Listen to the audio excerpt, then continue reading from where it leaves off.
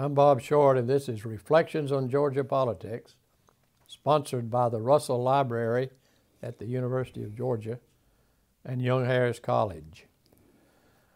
We're at the Carter Center in Atlanta on Wednesday, January the 28th, 2015. Our guest is J. Beck of the center staff and a leading spokesman for the center's activities. Jay, welcome. We're delighted to have you join us. Bob, thank you very much. Let's start by talking a little bit about the center and your work here. Well, the center was started when President Carter came back from Washington. Been going over 30 years now, and doing work all over the world in both peace and health. We've monitored over 100 elections around the world, teaching democracy to emerging nations. We deal with 6 or 8 of the worst health problems in the world, diseases that, thank the Lord, we don't have here in Georgia or America. But most of our work is offshore. We do a lot of work in mental health through Mrs. Carter's interest in that. But we affect the lives of literally millions of people around the world every day, and have been involved in about 70 of the poorest countries in the world. How long have you been associated with the center? When I moved back to Atlanta in the early 90s, I had my own business here, and I got a call from my friend Phil Wise that said they needed a little help here on a project. So I became a consultant here, and I've been here working for almost 20 years, helping the center primarily raise money. I work in the development office, raising money for the work of the center around the world. I also get involved in some projects with President and Mrs. Carter, and sort of a utility infielder, doing various things around the center with primarily the focus on helping to raise money. You've known the Carters for a long time. Yes, sir. I've had that fortune. I first ran into them in the '66 governor's campaign. My friend Hamilton Jordan was up there with you in that campaign, and I'd go to visit him, and I ran into them at that time. I actually didn't really get to know them very much until later, but I did interview President Carter in 1970 when he won. I was working for the Noonan Times Herald at that time for the Thomason family. Followed Louis Grizzard which is a tough act to follow.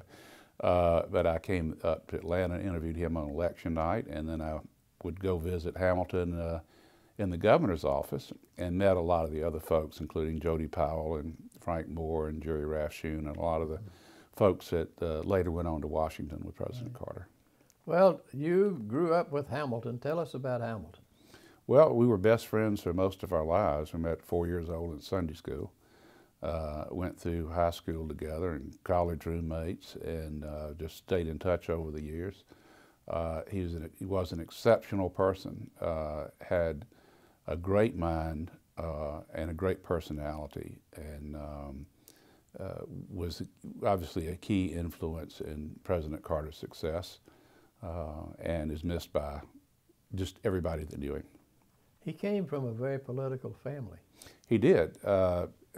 Hamilton represents probably both sides of the Georgia political spectrum. Mm-hmm. His uncle Clarence started Colorama Farms, and probably would have been considered the most liberal white man in Georgia at the time. He started interracial living together in the 40s and 50s, and there between Leesburg and Smithville area, South Georgia, and was terrorized by a lot of people who didn't like his belief in literally taking the Bible literally, and believed that all men were created equal, and that they had the right to live and prosper and do right. In fact, Clarence's ideas later were turned into Habitat for Humanity. He had the idea of building homes for poor people that needed homes, and one of his disciples later started Habitat.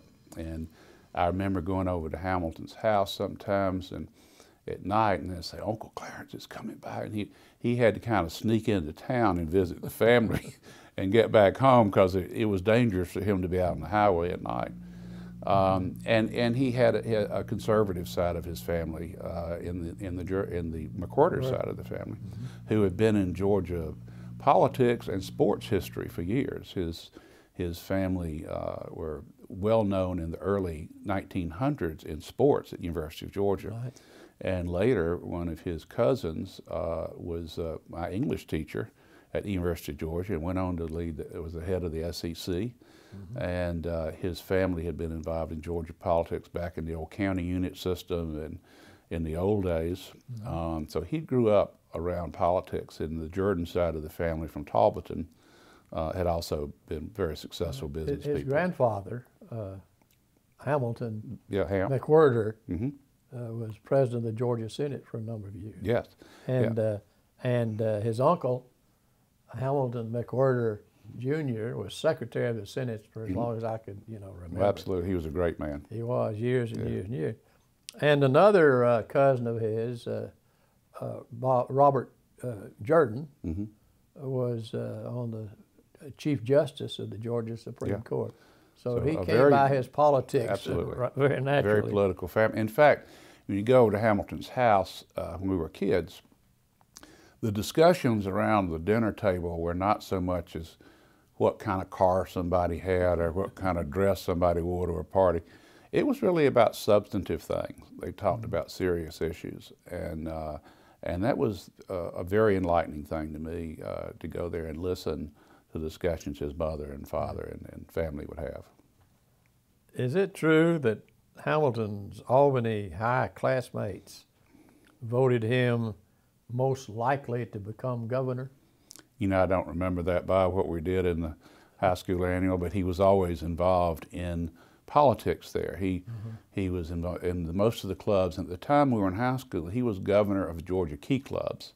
That was one of the main clubs we were involved in high school. And he ran and was elected governor of the Key Clubs in Georgia, which was actually probably not a bad political base for his later activities, because you made a lot of contacts with Key Clubs with young people all over the state.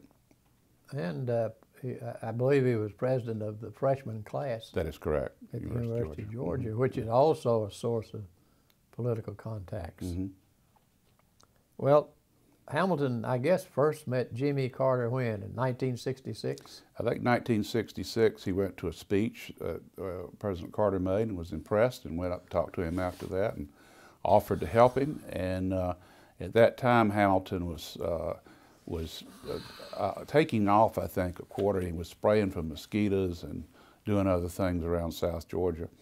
And I think the story that I heard was President Carter said, well, can you help me on my campaign? He said, well, I don't know, I've got this job. And he said, listen, if I can't talk you into coming and work for me rather than going spraying for mosquitoes, I don't have much of a chance. So Hamilton left there and got involved in the campaign, as you know, and helped head up the youth for Carter and did a lot of things around the office.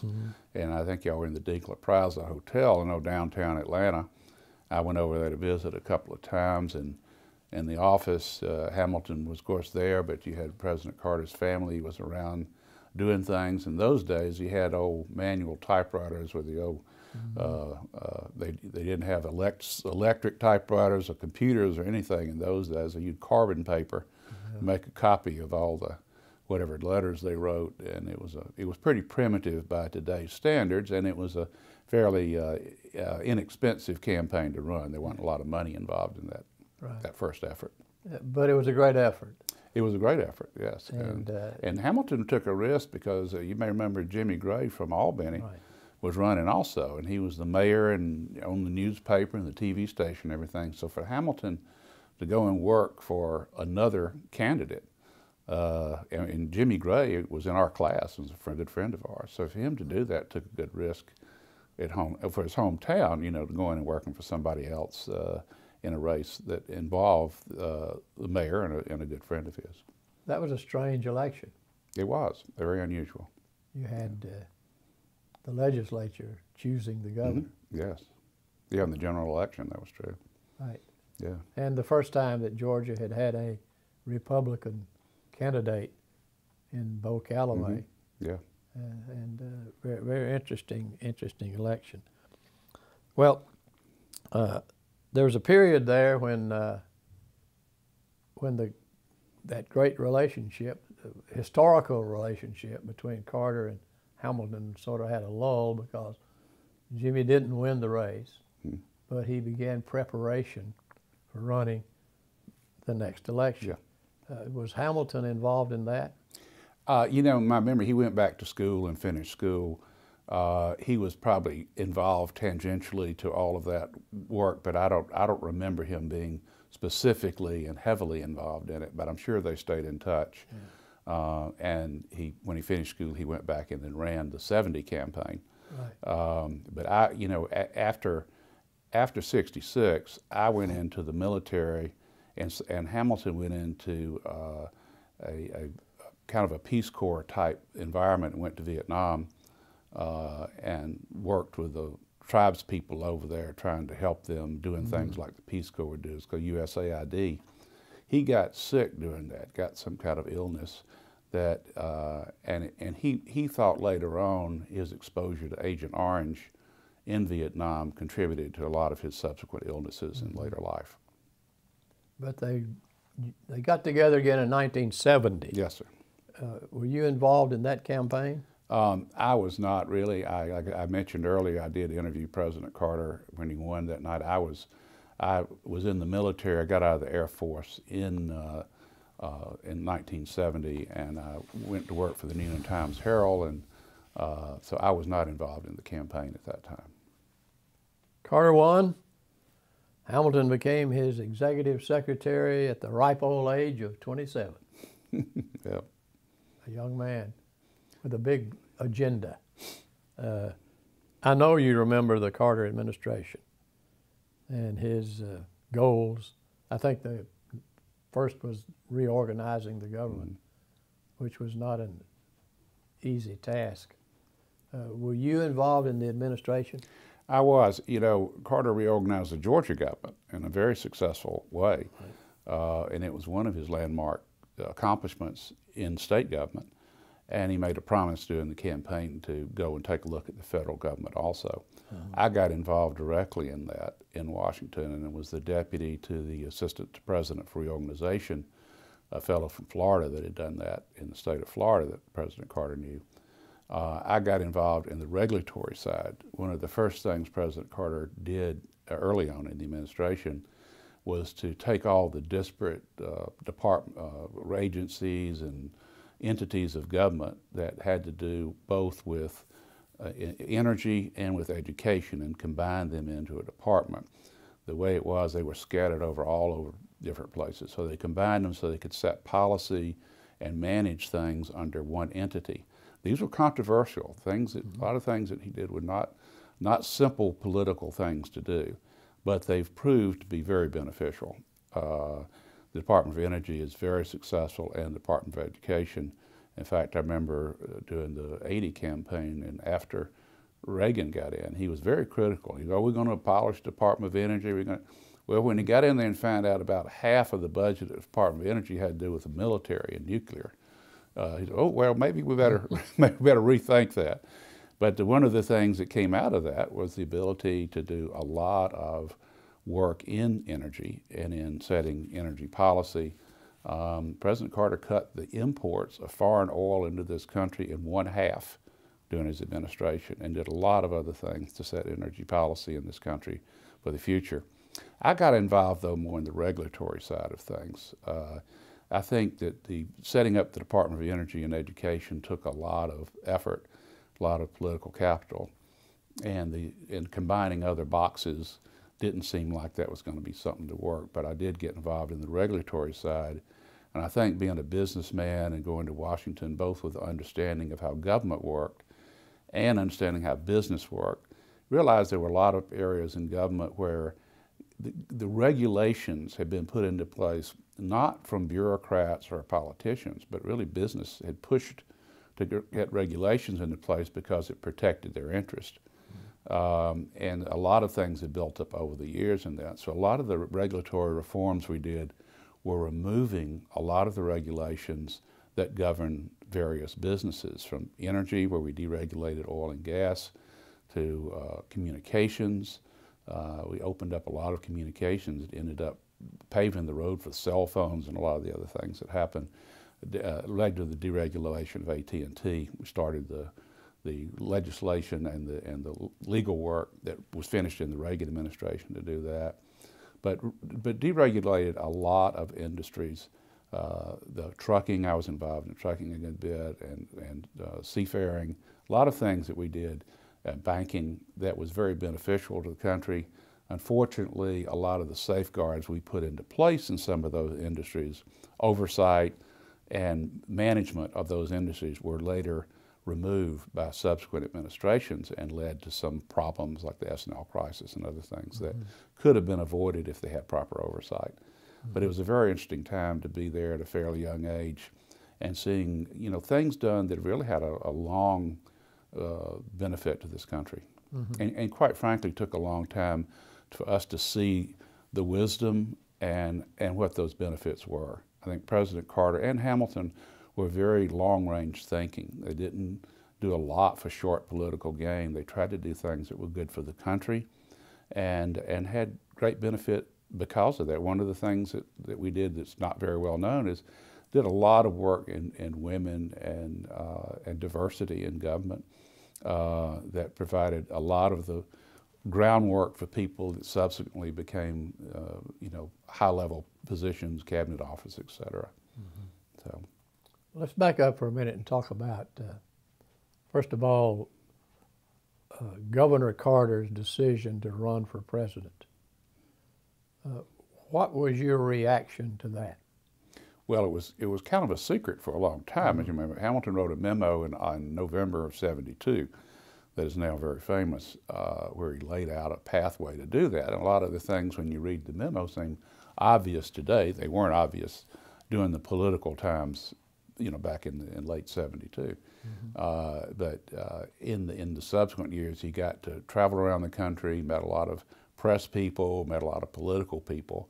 In '74, Bob Strauss appointed President Carter chair of the election committee from the DNC for that year, which had formerly been just kind of a figurehead position. You go to a couple of meetings and eat some rubber chicken. President Carter and Hamilton took that and made it into a political engine. They had briefings all over the country, had training sessions for hundreds of young political operatives on how to run a campaign, how to do issues. Stu Eisenstadt got involved in those times writing position papers for this thing that was run out of the DNC, and Hamilton used that almost as a Trojan horse to go up there and meet a lot of young, bright people who later got involved in the campaign and the administration. And they set up a lot of positions and tried them out during that campaign. It was very successful, by the way. They had, I think, 75 Democrats got elected to Congress during that year. So it was really one of the more successful efforts that the DNC had made. And they moved on from there into the campaign. And in '75, had people in the field working to set up the states, particularly in the early states like Iowa and New Hampshire and Florida, where those key early victories are so important to the mindset of the electorate and the media. They had people in the field early on, and President Carter and his wife and his kids and other relatives were out campaigning all the time. And having left the governor's office in '74, offered that opportunity to get out and do that. They did it on a shoestring. I mean, the budget for Iowa was under $20,000 for the whole campaign, which, and coming out of Iowa, being the top vote getter in Iowa, slingshotted into New Hampshire, and he won that, went to Florida, and was off to the races. So, I mean, it took a lot of thoughtful planning on Hamilton's part and great implementation, and they were very good about being frugal with money. President Carter's always been very frugal about spending money, but the campaign was painfully frugal in not hiring people. People volunteered for a long time. They did without. The Peanut Brigade. Peanut Brigade, yeah. Dot Paget and Nancy Koningsmart, who was Hamilton's wife at the time, and Rita Thompson got involved putting the Peanut Brigade together. They would go out, but people would volunteer, left their homes and businesses, and spend a week on the road, stomping around the snows of New Hampshire and going to Iowa and going to all other kind of other places, campaigning and working for President Carter. And it was a novelty at the time for people, particularly in New Hampshire or Iowa, to see these people that talk like I do coming into town wearing funny hats and saying, you need to vote for this guy. He's our governor. He's done a great job, and I'm here because I believe in him. That was very impressive, and it really provided the ground troops in a lot of ways to help, and then hiring local people out of the political entities there to help bolster the campaigns in various counties was very effective, and it's been followed by everybody since. I mean, President Carter essentially put Iowa on the map, going there and having that impressive victory over a lot of there were 5 or 6 other political candidates in the race, senators and things like that, who had better name recognition around the country, but they got caught flat-footed. Right. So he's elected president. He goes through the transition process, and then he builds a staff. Let's talk about some of his inner circle, including you. Well, I was a very small clog in the inner circle, but I think that the key people that went to Washington had a long time experience with President Carter. You had Hamilton, you had Jody Powell that did the media, Jerry Rafshoon in communications, you had Burt Lance, he came out of the transportation office in Georgia, but also had a lot of financial and budget background. Jim McIntyre, who also was in the office here. Richard Hardin, who had the administrative part of Georgia government.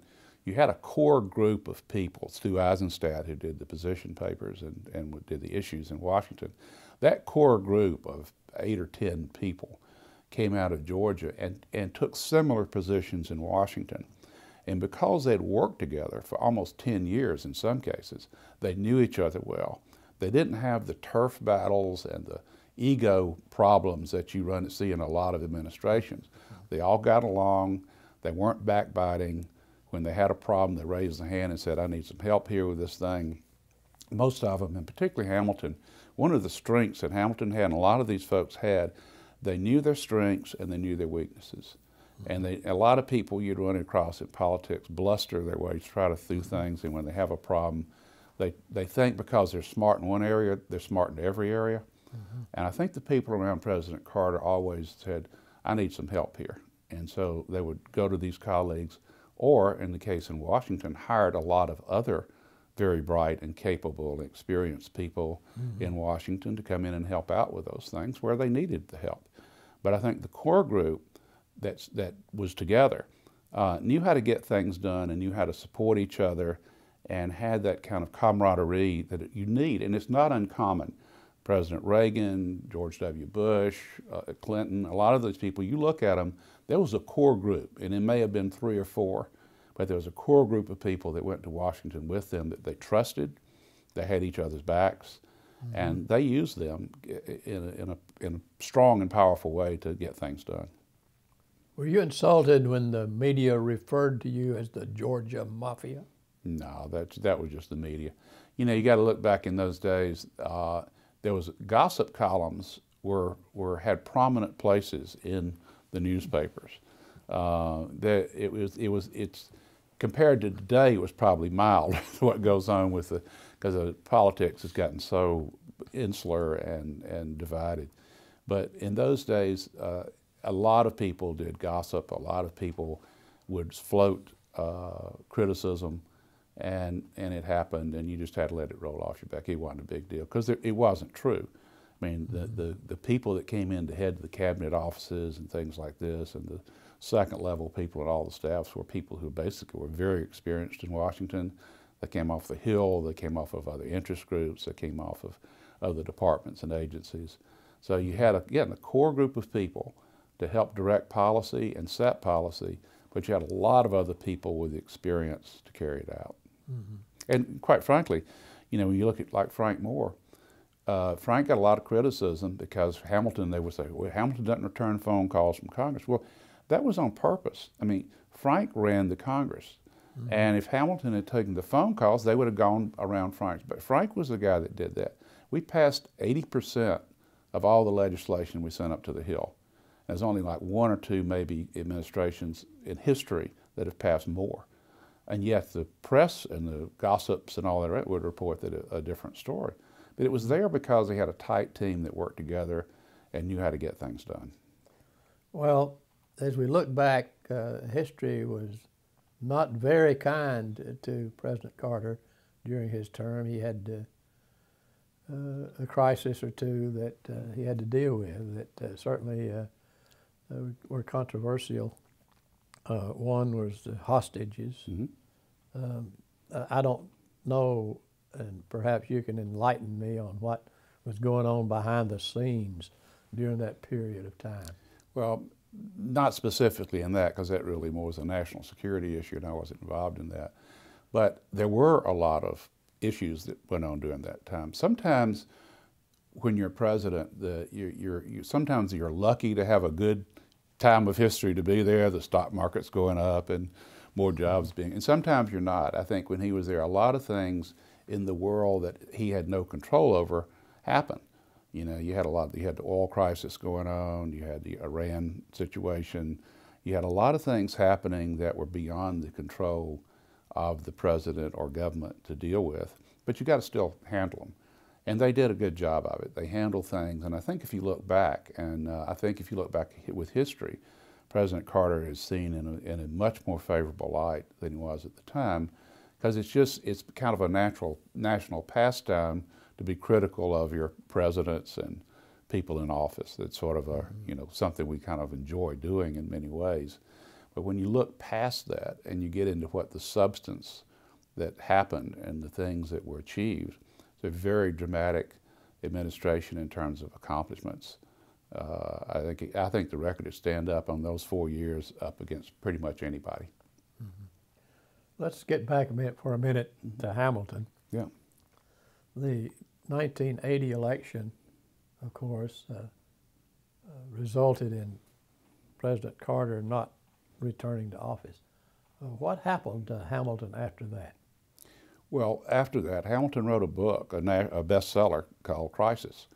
And the book was about the last year of the Carter presidency and dealt primarily with the hostage situation and in the campaign. The book did very well. He moved back to Atlanta. He got married to Dorothy Henry, and they settled in Lawrenceville, Georgia, and built a house. He worked in business, doing strategic planning and things for the business, and continued to do that. Dorothy, because she was a pediatric oncology nurse, she just founded Camp Sunshine, which is ongoing camp for children with cancer here. And Hamilton was involved in a support role for that. So they moved back to Georgia and settled here, and it started a family. And Hamilton continued to do consulting in a national and international way from Georgia. He also did some politicking. Yep, occasionally did some politicking, got involved. A lot of people would come to Hamilton asking him for help and advice on various things, and he was very generous about spending time doing that. One of Hamilton's great gifts was the ability to explain something that was complicated in a way that was comprehensible.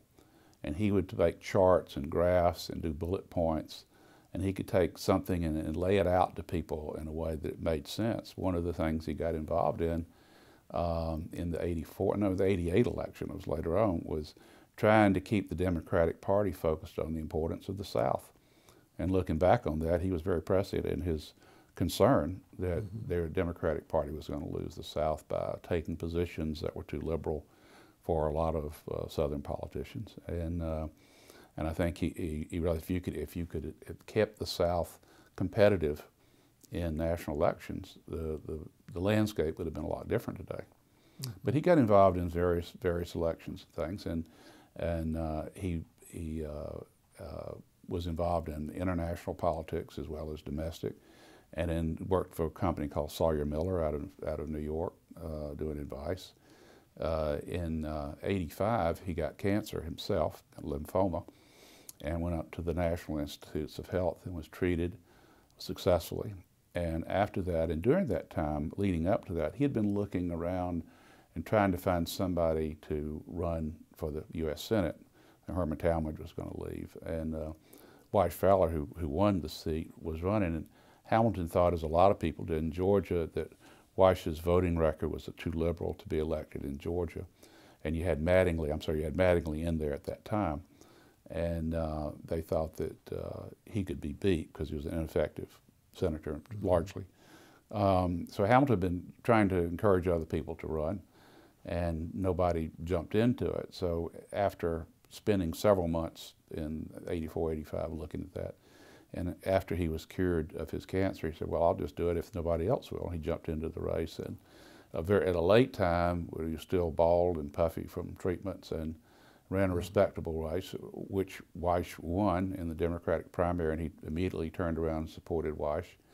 And with a lot of pull from a lot of folks, including some of the folks in the legislature, Weish won, and was, beat Mattingly and became senator. Mm-hmm. Let's talk about Jody Powell. Yeah. Well, Jody was a brilliant at handling the press, great personality, great mind, and another great loss to our country. I didn't know Jody as well in Washington as I got to know him later, but he was probably, if not the most popular and best press secretary ever, certainly one of the top 2 or 3 ever. He did a great job and was very well respected in Washington. Burt Lance. Burt was a tremendous guy, very capable.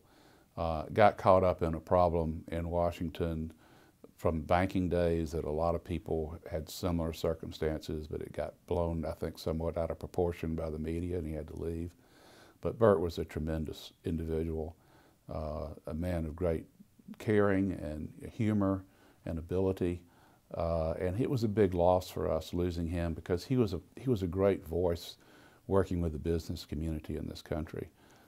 He was very much accepted as a peer by people in Wall Street and the business community, and losing him was a big hit. There's a name that very few people will recognize, who I think was one of Jimmy Carter's greatest mentors, and his name is Charlie Curbo. Mm-hmm. Did you know Mr. Oh, Curbo? terrific man. I didn't know him well, but he was a wonderful man, and he and Hamilton got along very well. I mean, Curbo came out of the political history of Georgia in a way that he knew the McWhirter and Jordan families, and even though there was a good bit of age difference involved, they got along very well. And Charlie Curbo helped President Carter when he first ran for the state Senate. You may remember the election. They tried to steal the election from him in South Georgia, when you had people over in Fort Gaines, a lot of them who had been dead for a number of years, cast their ballots proudly. And then a number of the rest of them voted in alphabetical order. And so they challenged that.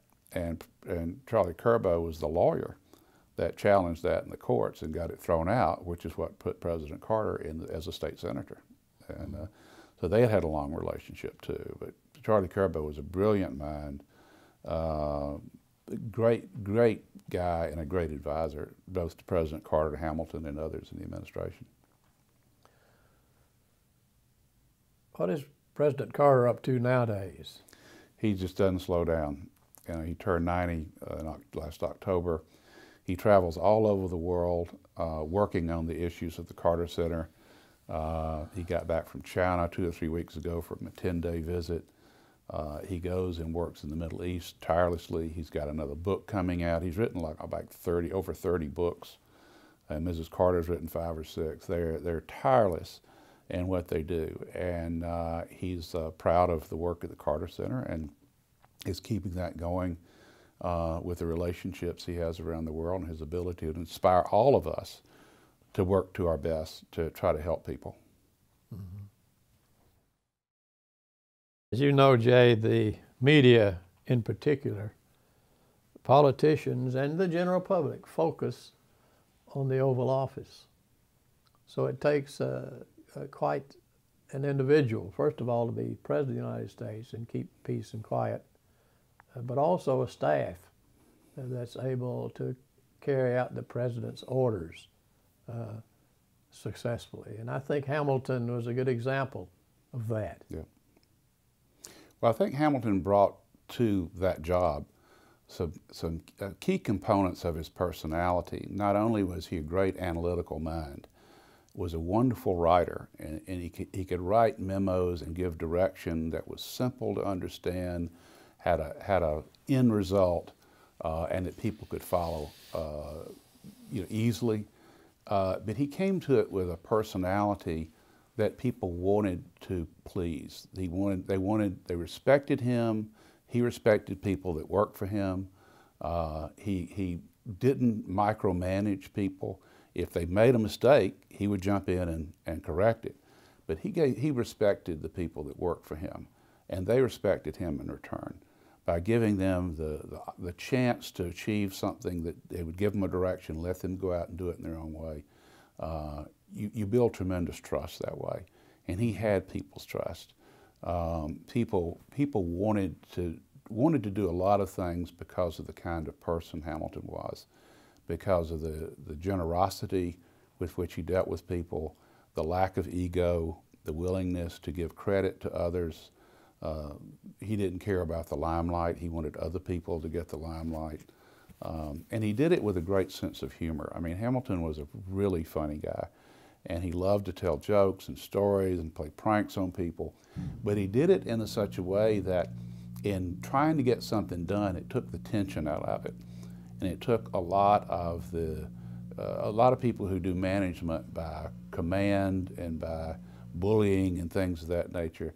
You might get something done short term because people are afraid of you, but it doesn't work very well in the long term. Hamilton's ability to manage and lead created an inspiration that people wanted to continue doing things the best they could, not only because it was the right thing to do, because Hamilton wanted them to do it.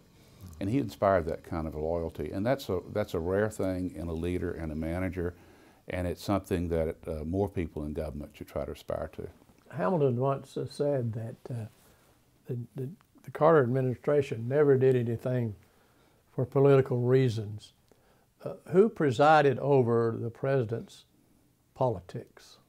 Well, Hamilton was the key person presiding over the politics because you're in a political environment in Washington and the White House. A lot of people had input into that.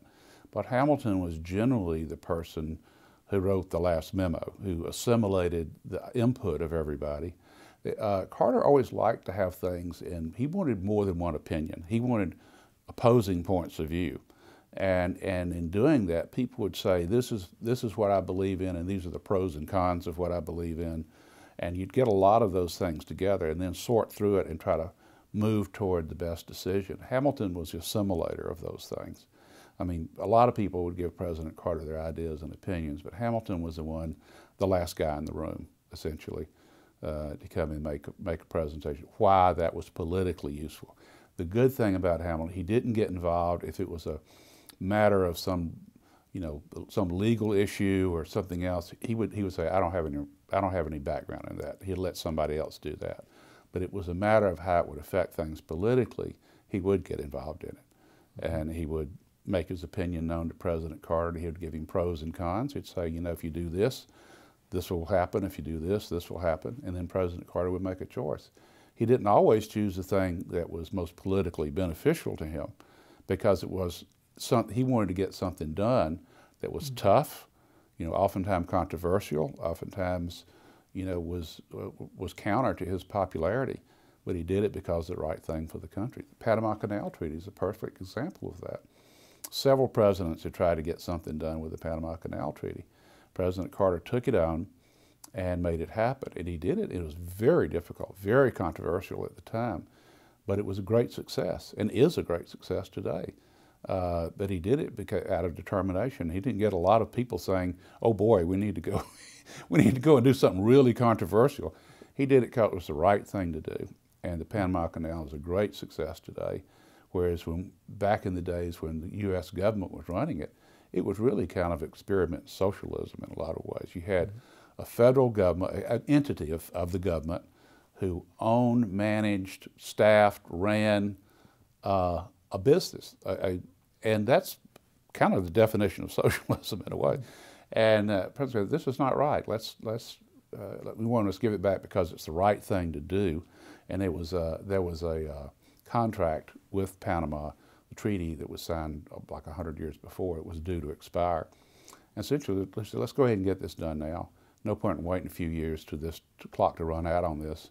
It was the right thing to do. And what happened by doing the Panama Canal Treaty, not only was it the right thing to do for the country and Panama, it opened up all of Central and South America to a whole different opinion of the United States, who had been seen by some as a very dictatorial bully, and opened us up to say, these are guys you can deal with. And his human rights policy helped a lot of people in Central and South America, some of whom later came to run those countries. And they would come back here, he'd come here to the Carter Center, he's seen people said, I was in jail as a dissident, and your human rights policy helped me get out of jail and helped me to lead my country today. I mean, so it was a huge thing to do, and it was very far-sighted, and it was one of the examples of taking on something that wasn't politically popular, but doing it because it was the right thing to do. How closely did the president study polls? Not so much. He would look at them like anybody would, but polling in those days was much less sophisticated in some ways than it is today. Today there's many nuances involved in polls. I mean, he would look at polls and see what they were and listen to various opinions that people would have, giving polls to him and what the results meant. But he would go ahead and form his opinions not based on what the polls were. He would do it based his opinions and do things because he thought was the right thing to do. Mm-hmm. In many cases, if you'd run a poll in the Panama Canal, it'd have been like 90 to 10, don't do this. Right. But that was just one of example where he did things because it was the right thing to do. Let's spend a minute on 1980. Mm-hmm. What happened? You mean during the whole year in the politics of the campaign, or what? The campaign. Well, obviously there was a lot of issues going on. I think Iran was one of the key problems, and the economy.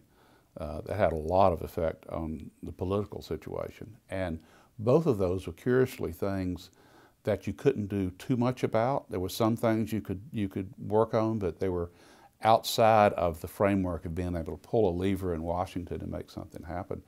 What President Carter did do with Paul Volcker is sit down and say, what do we have to do to fix the inflation and everything else that's going on? And Volcker said, we're going to have to raise interest rates, and it'll be very unpopular, but it will be the thing to do to wring this economy out of inflation and get us back on the right path. And Carter said, yeah, let's do it. It was the right thing to do. He did. It was very unpopular, and had a bubble there for several years where people felt very unsettled, but it wrung the economy out. And today, it's seen as one of the great economic decisions of the last 100 years. I think with Iran, what could you do? We tried to do a rescue mission based on the best military advice of the time and equipment of the time, and it was unsuccessful. There were a lot of reasons that have since become declassified why it would have worked had the helicopters made it, but it didn't work. And so you had nightly news, particularly if you remember the ABC News had a countdown every night of what's gone on in Iran today. So you had that clock ticking, you had dissatisfaction with the economy, and kind of a frustration over our inability to be able to do something about Iran when there really wasn't much you could do. I mean, you could go in there and nuke them, but that was, President Carter's idea, let's get the hostages out, let's get our people home, and that was foremost in his mind. And it cost him politically not to do another military mission or something, but he got them all out. And people forget that he got them all out.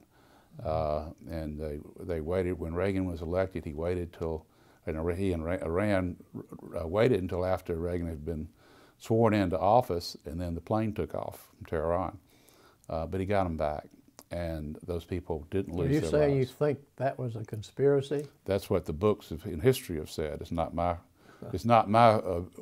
knowledge or ability to do that, but in reading history books, that's what a lot of them have said. Mm-hmm. And so if you look at the timetable of how things happened, the plane's sitting on the tarmac for a while, you can make some assumptions based on that. Right. The politics of the campaign in 1980 were exacerbated by Teddy Kennedy's challenge of President Carter. I think he saw erroneously an opening given all the problems the country was having. And when he ran, I think he assumed he was going to be a lot more popular than he was. When he did that and we got involved, understanding the primary processes as well as President Carter did, we knew that we were going to be successful in the primaries against him, and that was the case, and he ended up being unsuccessful in his challenge. But the problem was he continued a kind of a guerrilla campaign up to the convention of trying to switch voters' minds and change people who had already pledged to President Carter to go to him, and doing other challenges to the platform that drew out the process of confrontational politics that normally would have been over, and you'd have had a chance to heal the party of wounds in a challenge like that. That continued for months and on into the convention, and was very disruptive. It cost money, time, efforts. By the time the convention was over, you only had a couple of months then to repair everything. And it was damaging. It was very damaging to the election. Another thing that happened that was also wearing in the general election is one of the Republican primary candidates, John Anderson, became an independent suddenly, with a lot of funding from people who had traditionally supported Republican candidates. And he then decided he was going to take on the environment as his prime issue. So he ran primarily being like a Green Party candidate, and cut into a lot of the votes that would have normally gone to President Carter. And the irony of that is President Carter was probably the best environmental president since Theodore Roosevelt. And yet a lot of the people that Anderson would appeal to, because he would agree with everything they had to say. And you know, when you're dealing with people on a particular issue, they want you to agree with them on 100%, and often you can't do that. And they like the people that do agree with them 100%, which he did. And President Carter and the Carter campaign was trying to be more realistic about things. And again, the record President Carter had on the environment was just unparalleled. But he cut in a good bit in the election and took away a lot of those votes that would have been, made it a closer election than it was. And I think that, and the media attention, particularly with the anniversary of the hostage crisis coming up on Election Day, that compounded to be something that you just couldn't overcome. Mm-hmm. Well, Jay, it's been a pleasure talking with you. All right, sir. We'll get Phil back in here.